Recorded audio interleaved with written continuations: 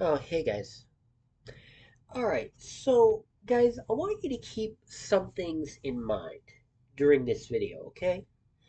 The purpose of this video is not to threaten, nor to intimidate, but it is to raise a question.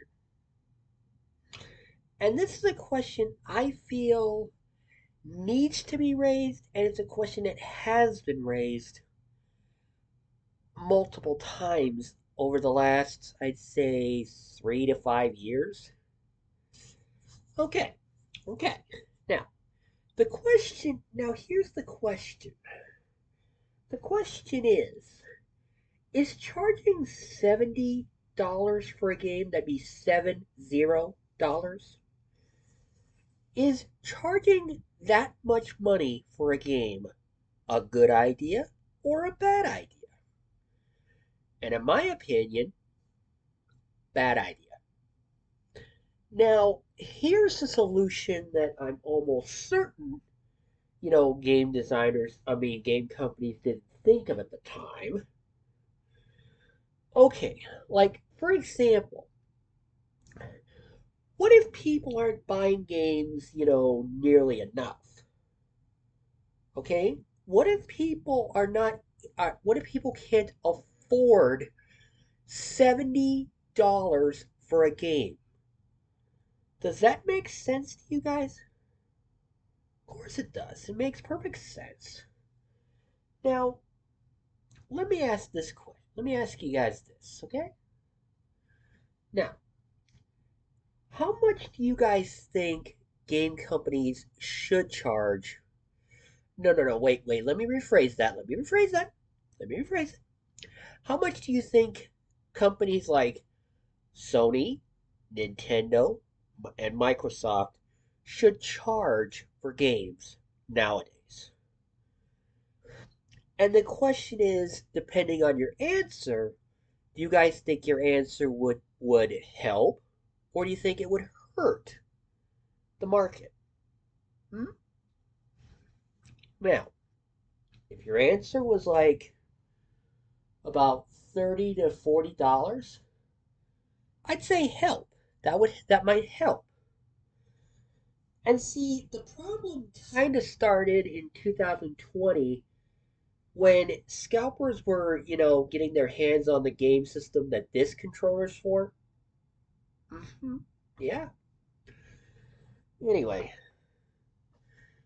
so if your answer is like $50 or $60, you might be bending the needle a little bit here. Now, 30 or $35, then there might be a little bit more reasonable. Now,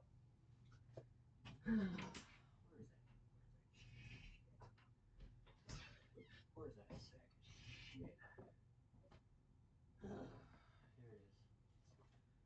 Now, I'm going to show you guys a game that, in my opinion, should have been recalled and should frankly have, had it completely gutted and redone. And this is why I bring up this is why I'm making this video. To basically prove once and for all that charging $70 for games is just way, way too much. This piece of junk. This hunk of junk right here is not worth anything. It's broken. This game sucks. Now, you might be thinking, well, if it's broken, then why do you have it? Well, see, the reason why I have it, the reason, anyway, the reason I bought WWE 2K20 is because I heard it was like, you know, it was like buggy and glitchy and crash prone, and I thought everybody was just making that crap up. Little did I know, and I do now, they weren't making it up, people. Nope. They weren't making it up. So, do I think charging $70 for a game is ridiculous? Yes. Yes, I do. Now, what should that 7 be changed to? I got a few ideas. How about you change that 7 to a 3 or a 4?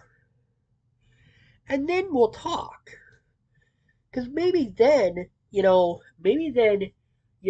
people might actually be able to afford your games. And this goes out to all game companies out there. Charging $70 for a game is just way too much. Now, if you want to charge like 30 or 40, then we can talk. Then maybe we can talk then maybe we can do business. Cuz charging people $70 is just way too much. So, yeah, what do you guys think?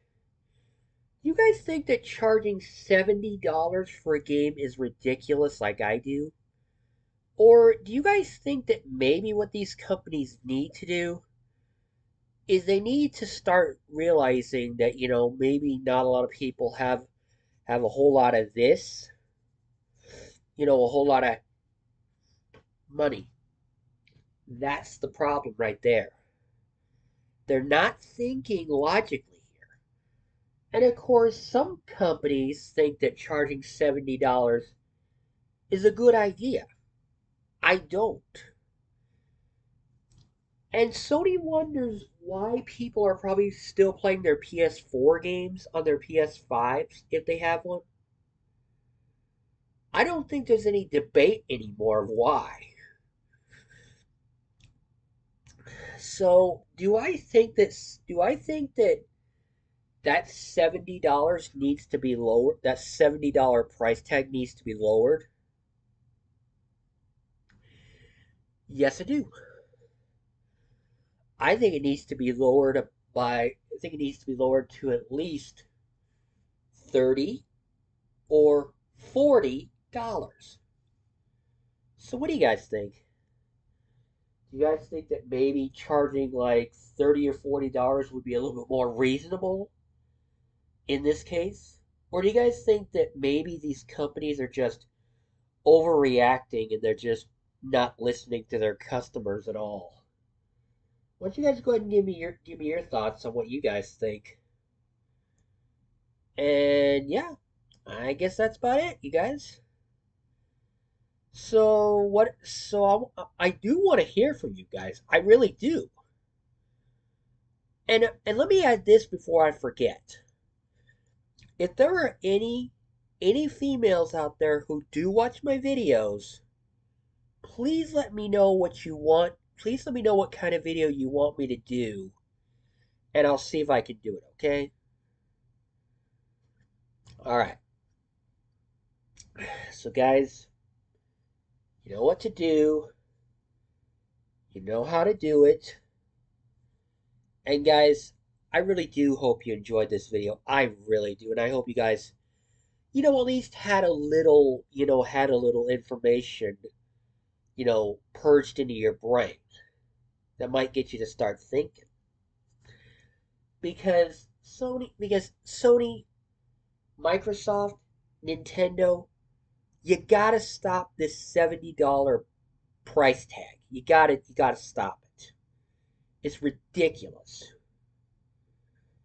You have got to start doing You have got to start lowering the prices of how much you're charging.